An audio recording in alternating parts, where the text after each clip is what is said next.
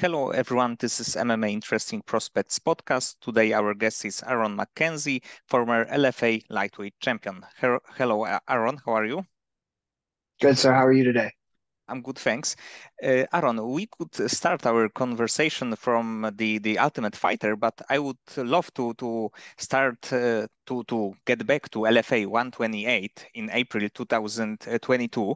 If you can tell me what did you think about this about that fight, and what did you think that the win over Lucas Clay will guarantee you a shot in the UFC? Yeah, no, I thought it was a great fight, great opponent.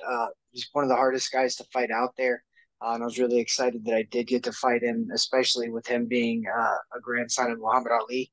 I thought that was awesome just to have that guy on my resume, and I thought a win over him was huge. You know, he was another one of the top prospects. I was fighting him for a potential shot in the future, and when I did get to the Ultimate Fighter call-ins when they asked us to come out and do medicals and stuff, he was one of the guys that was there.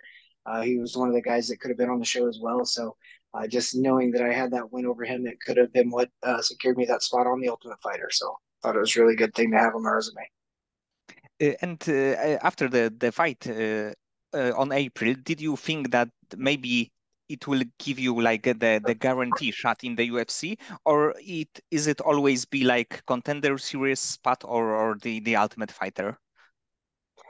I had hoped that it would guarantee me a shot just because of what former LFA champions had gotten. But with the UFC, you never really know what they're thinking. So there was a little bit of hope, but honestly, there's never any real guarantee. It's just kind of how they feel at the time and what they want to do. And nobody ever knows that except for them, unfortunately.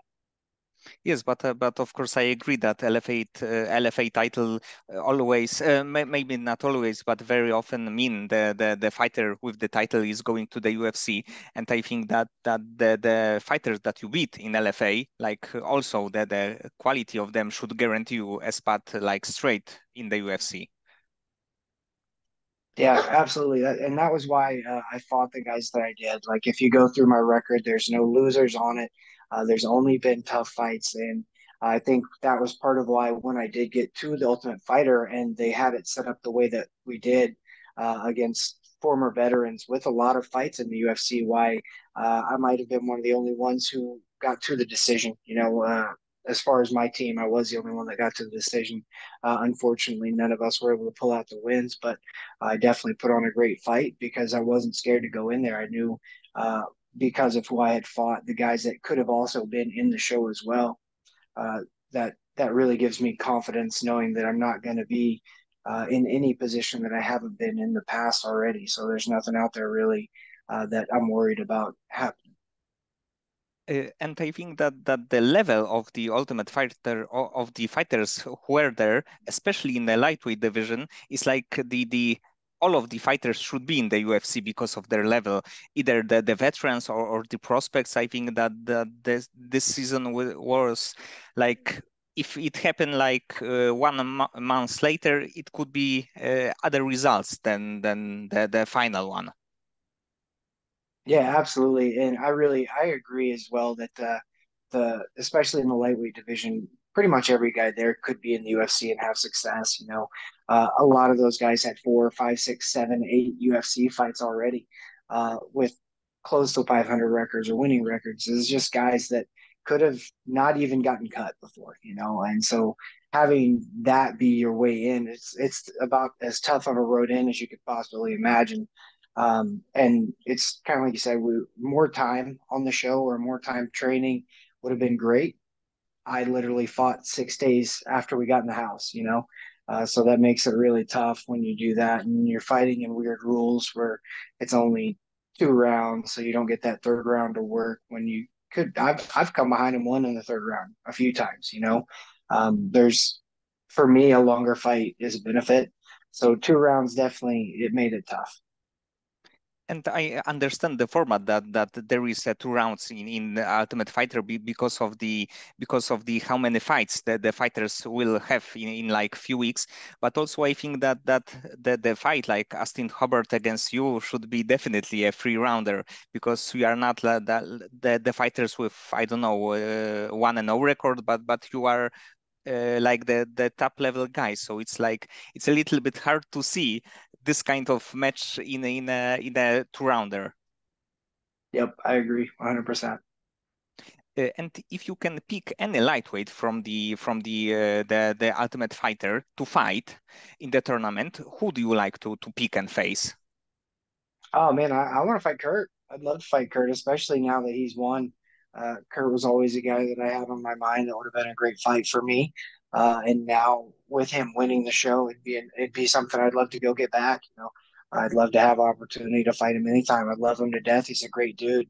But when it comes to it, I'd love to fight him. I think I'd match up really well with him. And were you a little bit surprised that Kurt won the whole thing? I really thought Austin was going to win it, and I think he won the first round. I think he ended up just getting caught in round two, and it kind of put him a little bit behind. And then he was trying to catch back up, and Kurt took advantage. It was an awesome submission for him. I think that overall his story is quite cool because he had 2 runs in the UFC.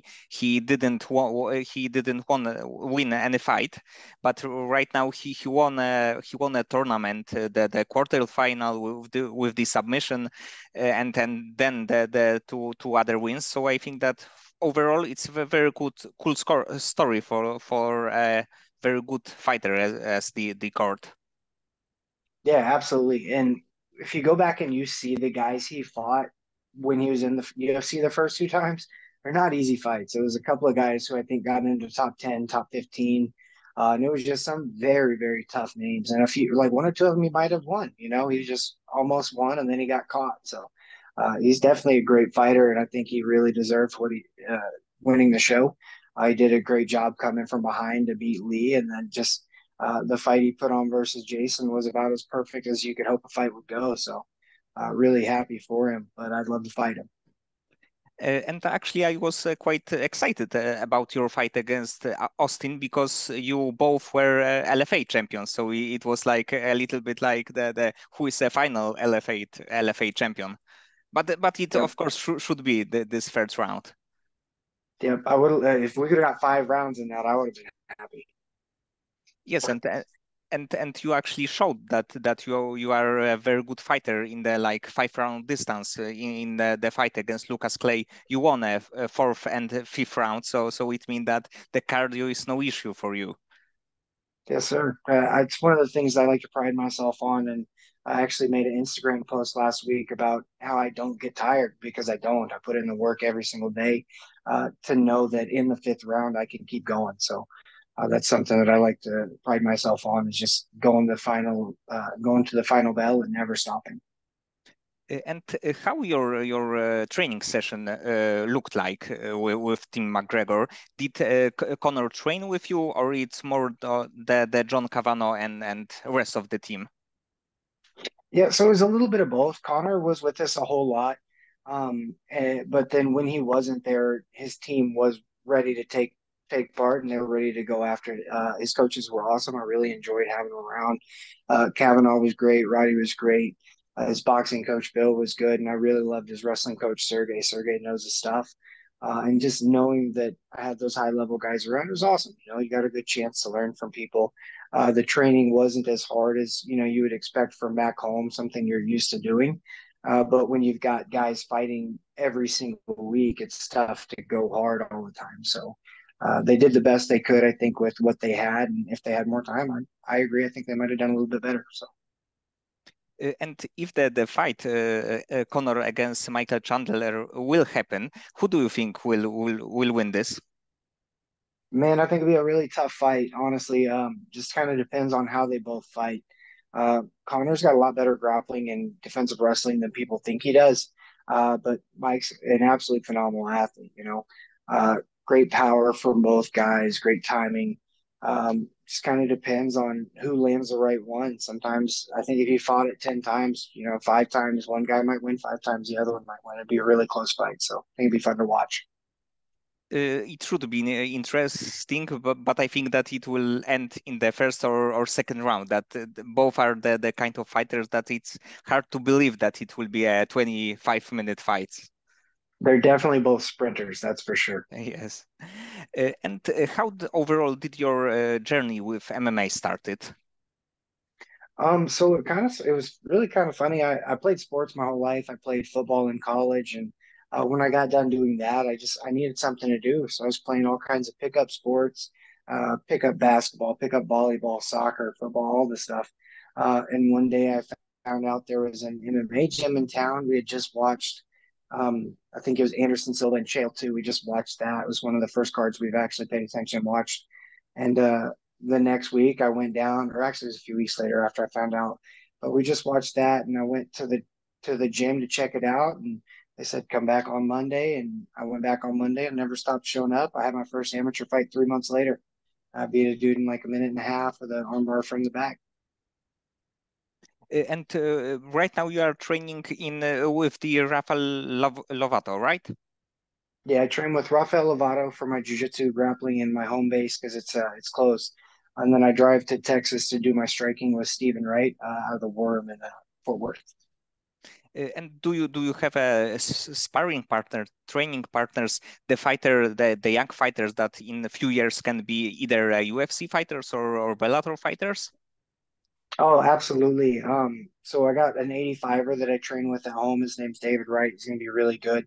He's got an unfortunate start to his pro career. He came up against two really good dudes and ended up getting caught and knocked out because big dudes, that happens, you know. We're going to get him back in there and get him going again, and he's going to do great. Just wait until he gets there. And one of my other young guys down in Texas that I train with all the time, his name's Christian Gavlinas. He's going to be awesome at 45 or 55. And then there's a bunch of small guys down there that are going to be really good. Romeo's going to be awesome. A lot of those guys. So I'm really excited to see them grow in the next few years.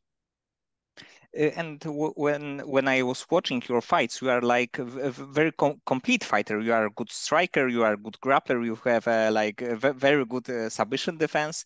And what is right now your favorite part of the training? Honestly, as much as people like to think of me as a grappler, I like to strike more. You know, I love striking. I like kicking people in the leg. I like just coming forward and going after people. Elbows are always fun. But I really, like you said, I really feel like I'm a complete martial artist. But if I had to pick one that would probably be my favorite, I think it'd be striking. And also I think that like seeing your record, it's like knockouts, submissions, and you have a few decisions. So it means actually that you are a complete fighter because you can finish your opponents anywhere, but you also can fight in either 15-minute fights or even 25-minute fights. So I think that it's like also like good for you for your experience to just know, even if you know it before, you just have a proof of it that you can fight in like a full distance. Yes, sir. Absolutely. And that's one of the things that, you know, when you get a lot of these contender series prospects that come in and they've got all first round finishes, I got 5 knockouts in the first 2 minutes, right? And then you get them in there against somebody that can grind out a decision or somebody that's tough that can take those shots and then wear them out. Then sometimes they don't always do well, right? Then you get that guy now all of a sudden he's 5-1 and you don't know what he's doing. Even a lot of my finishes are in the second round. So I had to go through some stuff to get to the finish. And then part of the reason that I haven't finished in a couple of fights is just because my opponents have been high level. You know, it's a lot harder to finish when you start getting those higher level guys. And then unfortunately, you know, you get a lot tougher fight. So that's one thing that I agree. Like I, I'm tested everywhere. I can finish people standing up. I can finish people submissions on the ground, uh, and I'm comfortable wherever the fight goes. If somebody takes me down, I'm not upset to be there. I can either work my way back up, or I can get a submission from there. It just depends on how it goes. So I am 100% comfortable wherever a fight is.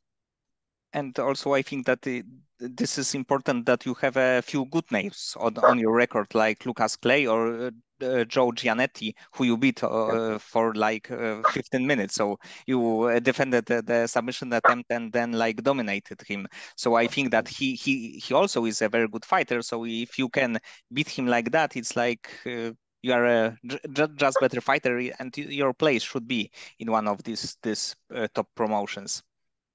Absolutely, I agree. And Joe's a great fight. He's a tough fight. He was a fight I asked for because he was one of the best guys that had been on the UFC mats on the cage, and he probably could have won that season. I mean, he lost a split decision to lose the show, so that means at least one judge thought he won.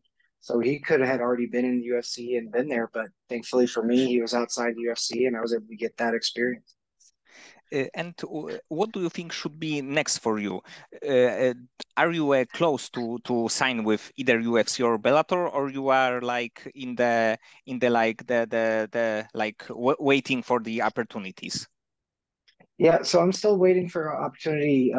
Pretty much, I think it's going to have to come short notice, just like it's been for a while. They don't like to sign many guys outright for some reason.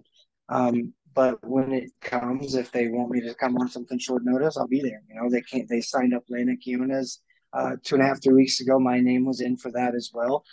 They picked Landon because they wanted a guy who was pretty much strictly a striker before anything else, and so that's where they went. You know, they picked up Landon and. Uh, that's a guy that if you watched the show, he might have not been who you thought was going to get signed first, but I'm happy for him. He went out there and he put on a great fight and he did a really good job against a 10 fight UFC vet. So I think it just goes to show that the guys that we had on the show, we're all ready, you know. So hopefully I get that opportunity soon to go prove that I belong. So it's like in your words, there is a chance that we can see you even in this year if the short notice fight will come. Absolutely. I'm fighting at least one more time this year. And if I get one soon, I'm going to try and fight again twice. I've been stuck for the last 6.5, 7 months where we couldn't fight. Now I'm ready to go. I'm going on vacation next week and then it's full go after that. And is there any fighter in the UFC that you would like to face? Um, Kurt would be number one, I think, just because I want that shot. But then there's tons, you know, everybody wants to fight Paddy Pimblett, but that's an easy call out. Everybody wants that because it's number one easy fight in the lightweight division. But there's tons of guys, you know. Um, I'd love to fight some of those guys that have been around for a while, just the tough old veterans.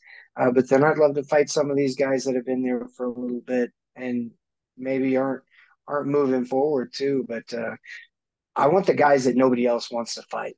If we're going to be honest, I want those fights because that's who I fought my whole career. They're the only guys that would say yes. I want the who do we got? Like the Ismagulovs, those guys. I want those guys because everybody's scared of them. You know, they don't want that fight, and I want it. So let me have. Yes, you are right. No, nobody really wants this fighters from the Europe, from this region, that not many fighters want to fight them. 100%. Like it's almost like if you've got somebody with an olive in their name, they everybody gets scared all of a sudden, but they lace them up just like you do. They fight and train just like you do every single day. So I want to give people the I want to show people that they're not unbeatable like some people might think. I know that they're awesome fighters. I have nothing but the highest respect for them, but they can definitely be beat just like everybody. And I think that it would be cool. Let's say the UFC 300 you against Jim Miller, because Jim Miller was in the UFC 100, 200, and he wants to be in the 300. And you maybe would not be an obvious choice, but I think that stylistically it would be a very very good to see, because he likes to finish his fights, and you also like to finish your fights. Yeah, Jim Miller, I've looked up to him for my entire career. And I would love to have an opportunity to fight him. I think a few times some people that I might have gotten to fight, there was a chance for me to fight Eric Gonzalez for the LFA title. And like a week later, he got called up to fight Jim Miller and he got knocked out. Jim's a tough dude and he's going to come in there to fight anybody. So I'd love a chance to fight Jim. He's awesome. And who do you think was a toughest opponent in your career? So I think it's got to be either Chris Gonzalez or Lucas Clay, 100%. Chris, just because of the wrestling background he had, wasn't my best night, unfortunately. I had a lot going on that fight, and COVID happened like a week later. I lost my grandma right before I went in there, and my coach ended up having to go to Europe, so he wasn't there for the fight. So I made a couple of strategic decisions that ended up costing me a split decision. But Chris was a great dude, great fighter. He ended up having to get his leg worked on later. He had surgery because I kicked his leg so many times. So that, it makes you feel a little good that you caused somebody to have surgery, but still lost the decision. But Chris was a great fighter. And then Lucas was awesome as well. There was a few times I thought I'd won. When I slammed him in the first round, I thought he was out. He didn't move for a second. And then he worked his way back in. He said I had put him in positions where he had to decide if he wanted to keep going, and he did. So he learned a lot about himself that fight as well as I did. 25 minutes is a long time to fight anybody, and you learn a lot about yourself no matter what. And what do you think about state of lightweight division in the UFC and the matchup Islam against Charles Oliveira? Now, lightweight's best division, hands down. Like, there's no doubt about it. There's so many good guys, and everybody's well rounded. You've got just about everybody's got the knockout power, and everybody can wrestle. Everybody's got submissions. So I think it's going to be, hopefully, it's a lot different fight than last time. Makhachev caught him, and then once you catch somebody, a lot of things change. Hopefully Charles can work through that and prove to people that maybe again he's a lot better than people think he is. Like the way that he lost that first fight, I think got a lot of people to doubt him and doubt who he was as a fighter. But like I said, when you get hurt, you get hurt. You have a lot tougher time with everything. Everything slows down, like we just saw this weekend, where Izzy got rocked in the first round, and he seemed to step behind for the entire rest of the 25 minutes, right? So getting hurt like that makes a big difference. And that's one thing you got to watch out for. I think if Charles changes his game plan a little bit, he can do a great job. He can win as well. It's another really good fight, and I'm excited to watch it. And Charles won his last fight, so I think that also his mindset would be like much better because he knocked out the fighter who was undefeated in 3 or 4 years. So I think that it Yeah, also will be Daniil, that was really a great. helpful. Yep, And Daniil was a really good win. I wish he would have got a title shot before he had to fight Charles, but I'm happy that he had a great run, and uh, that was a good win for Charles. yes, I agree. I would love to see him get the title shot. Maybe he will win 2 or 3 fights and he still will get it. And because you are a very experienced fighter, if you when you were a kid and somebody who told you that you are a MMA fighter on a high level, close to being signed in the to the UFC, would you believe this person? Man, honestly, probably not, but back then fighting was so far from what I was thinking. Like at most I was getting in fights every once in a while just over stupid stuff. Me and the boys would get in an argument and all of a sudden we're fighting. I wasn't out bullying anybody. I got bullied a little bit, but everybody does. It wasn't anything crazy. I grew up in a tough neighborhood, and I learned that you got to be tough, and I think that was something that I carried with me forever. So that's part of how I've always been, and part of how I've gone through my fight career. Um, I just know that I've come too far to give up, and honestly, I was too far to give up in my first fight. If I'm going to do something, I'm going to do something with my whole heart, and I'm going to keep after it. But I definitely don't know if I would have believed it back then. I think I wanted to be a football star, and found out later on that that wasn't in the cards, and this was. And if you can give young fighters one advice, how to be MMA fighter or anything connected with the MMA, what kind of advice would you give? The best advice you can have for MMA is to just show up every single day, get better, never stop learning, because there's always something you can get better at, and even when you don't want to go, go. That's the best day sometimes. And it sucks. There's tons of days where I haven't wanted to go in, or I've been tired, my body's been beat down. and I went and I had a great day and I learned a lot and I got better. And that's going to be the most important thing is to just keep showing up. Just keep showing up. Never stop. I think that it is a great advice, even also for the fighting as well, but even in like overall life. Just go to work, even if you don't feel like great. You have to show up and like survive the hard days, because after the hard days, it will be great days. Absolutely. And how do you deal with the stress before your fights? So for me, I just remind myself that I've already put in the work. I've done the right work. I've got the right team around me, and I can believe in what I've already done. So just knowing that I did the right things leading up to the fight, I know that the fight is going to go well, win, lose, or draw. The people that are with me are going to be with me no matter what. And I just got to go out there and do my very best, and I have no regrets at the end of the day.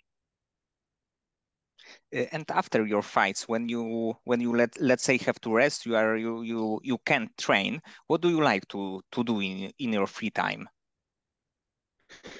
So on a day-to-day basis, I like to play Xbox. I like to play video games. My wife and I love to go to movies every week if we can. But as soon as the fight's over, I'm trying to go on vacation somewhere. Usually, I use whatever fight purse I get to go on vacation. We love to go to Mexico, go to the beach. Next week, we're going to Universal and Disney. We're going to go do some Halloween Horror Night stuff. So just anything like that. I'm trying to go and have fun. I love to go snowboarding in the winter time, just stuff like that. And it is probably very good for your head, because you can clear your mind and have a like a few weeks or days off. You don't think about your like normal life and MMA. Absolutely. And I have a one last question.